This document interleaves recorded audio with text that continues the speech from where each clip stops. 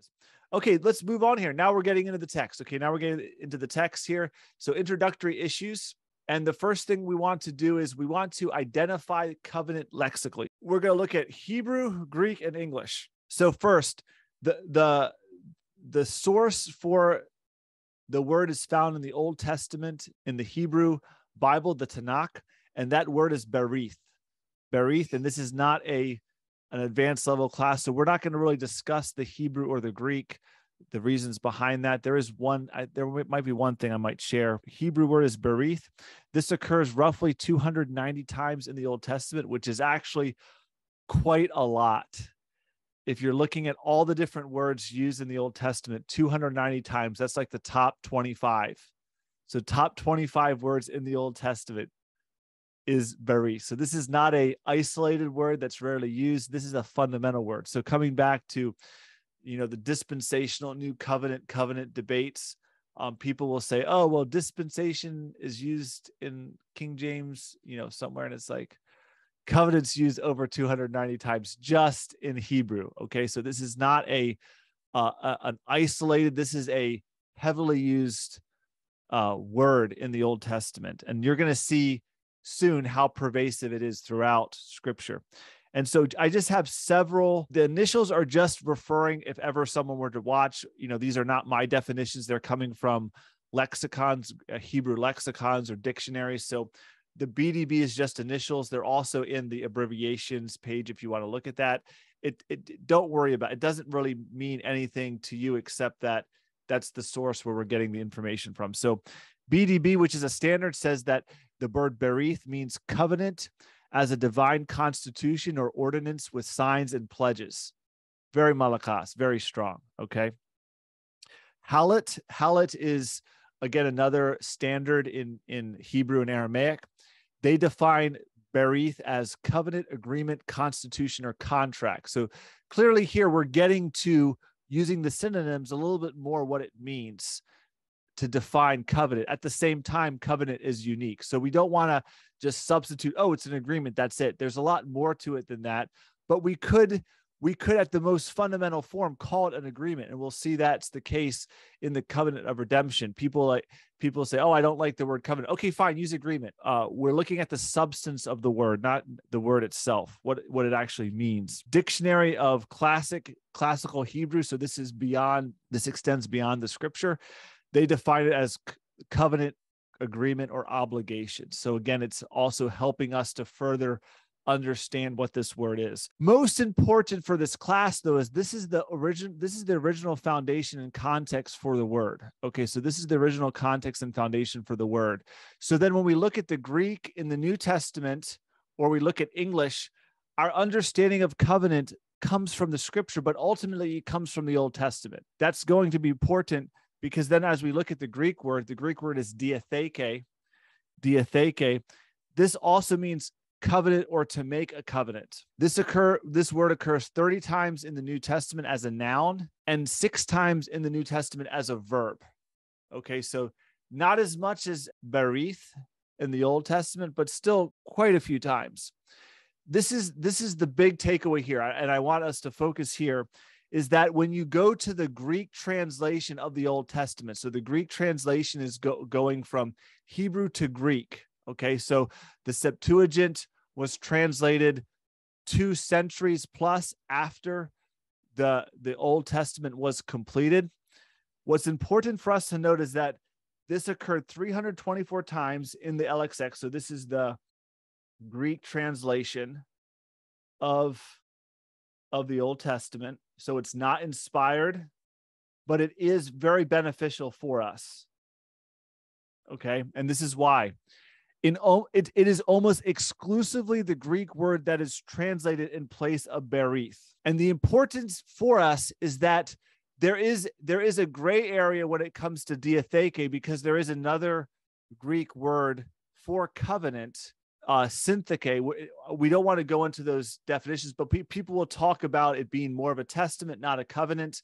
And the big point is if you go into reading on covenant theology in lexicons and theological dictionaries, they might try to change this word to mean to focus on testament. And there might be one or two times where you could do that, but for the most part, that's incorrect. Because of this, we have to retain what the word berith fundamentally means. Is everyone tracking there with me? Just to be clear, berith is translated into diatheke. So diatheke essentially needs to mean covenant. Okay, you're going to see in a second why this is important, okay? The Brill Ancient Greek, they define it as disposition, state, testamentary disposition. So there you go. We have testamentary and testament, but then you also have pact, accord, or agreement, okay? But the importance for us is that we should not be choosing this word testament, okay? A testament is very different than a covenant. We're going to see that in a second, right? A testament is just a last will, or testament is just my wishes for you. You're just a benefactor, right? But it's much more than that. So there you go. You have, it could be last will and testament, covenant, or compact, okay? And so what I'm arguing for is that when we go to the New Testament, fundamentally, we need to be highlighting this word. The Louis-Nida dictionary says to make a solemn agreement involving reciprocal benefits and responsibilities, to make a covenant, to covenant together, making a covenant, covenant pact. So this is really good here. I didn't want to say this, but yeah. So the word is syntheke. So these two are close. This one is used more in equal agreements, equal covenants. And then of course, this one is more in testaments. It's unilateral. So this is unilateral. Okay. And so most probably when I say unilateral, it means one way, right? So if I die and I have a testament, it's one way. My child gets everything, right? There's no agreement there. I make an oath, I make an agreement, the testament stands in law. It's just unilateral, okay? Syntheke would be where two people come together and they make an agreement, they make a covenant, okay? So most probably why the Hebrew translators from Hebrew to Greek used diatheke and not syntheke was that the syntheke fundamentally meant equal parties, and God is not equal with man. So they were like, oh, we can't use syntheke. The only other option is diatheke. And so that's why they use diatheke, because they want to emphasize the sovereignty of God, but it's deficient. It's just like there's words in Tagalog that are not one-to-one with English. And in English, there are words that are not one-to-one in Tagalog. And so you almost sometimes you have to explain. And so this would be a case from Hebrew to Greek where there wasn't a one-to-one word in Greek. The two options were deficient. This is actually the case with faith. Even faith in English, the Greek word pisteuo, which is like believe, faith, it's one word that has this comprehensive belief, trust, faith. We have like 3 words we use in English. And I think there's like 4 words in Tagalog. Diba? There's maniniwala, like right, sumampalataya, something like that. There's a lot of different words, right? There's no one word in Tagalog that conveys the Greek word for pisteuo. And that's the case here with berith. There's no one word in Greek. So they chose a deficient word. And so as holding to the Hebrew scriptures, we would say the Hebrew scriptures give the meaning of the Greek word. And then the benefit that is that when you come to the New Testament, you shouldn't be using testament. You should be using covenant. So that's the big takeaway. So buy it in the Philippines, the book. If not, I'll have to get with Enting and maybe Henry, how we can get copies to you guys. This book is phenomenal. It's a phenomenal book. It's top. It's top. Mel was asking for resources. This is like, of all the resources, this is the one. This is the one. So but so what Myers says is that in the Vulgate, so the Vulgate is, if everyone remember, the Vulgate is Latin translation. So the Latin translation, this is what the Catholic Church used for 10 centuries and obviously into the present, but up until the Protestant Reformation. So in the Vulgate, they translated, of course, this is Hebrew, this is Greek, but here's what happened. This is how the confusion crept in. There's 3 Latin words for berith or diatheke. So again, just a reminder here, this is Greek and this is Hebrew. So Latin, pactum, pactus, pactum or pactus. You could also, depending on the context, so that means pact or covenant between parties. There's also foedus. Foedus is synonymous with pactum, pactus. It focuses especially on contracts. So the focus is more on legal. It's in the legal sphere, okay? And then you have testamentum. And testamentum is universally and solely last will and testament. And then, of course, testamentum is where we get, this is English.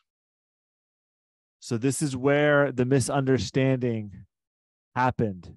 This is where it happened.